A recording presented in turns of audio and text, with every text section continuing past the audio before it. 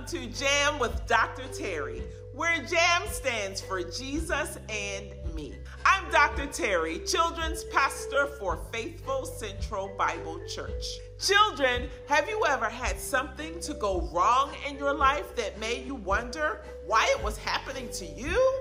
Maybe it rained when you were supposed to go to the amusement park, or your best friend or family member got really sick and you weren't sure if they would get better.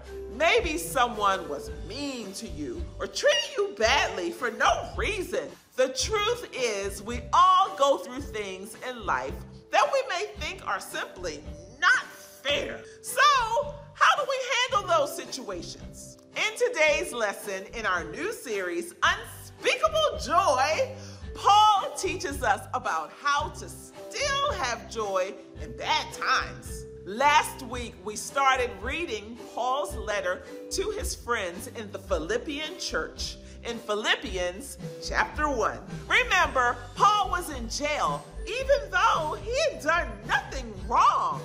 He was in jail because some people wanted him to stop telling everyone about Jesus. But he wouldn't. Throughout Paul's letter, he keeps talking about grace and peace and joy. It's hard to imagine someone having all that joy while they're sitting in a jail cell. Paul must have seen things differently than most people see them. He saw things like God saw them. Paul knew that God had a bigger plan. Paul saw God's love and the importance of telling everyone about God. Paul could have hung his head and said, "This isn't fair. I'm just trying to do the right thing, and look what happened to me."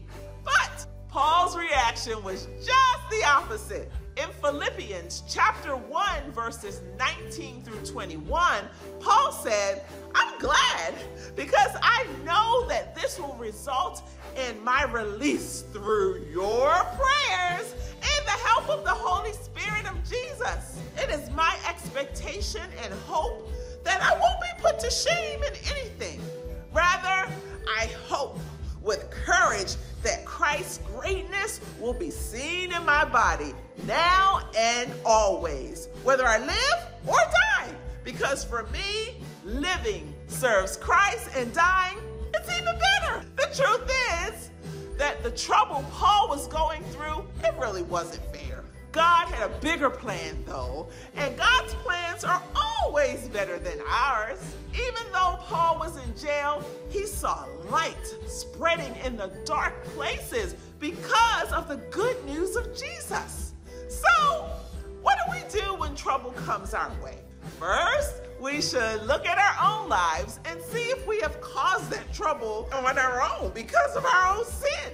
Was it something that we did? If so, we should confess it to God and ask Him to forgive us.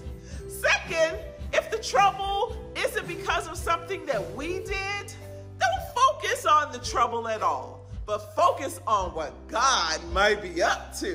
He may have a special plan that we just don't understand yet.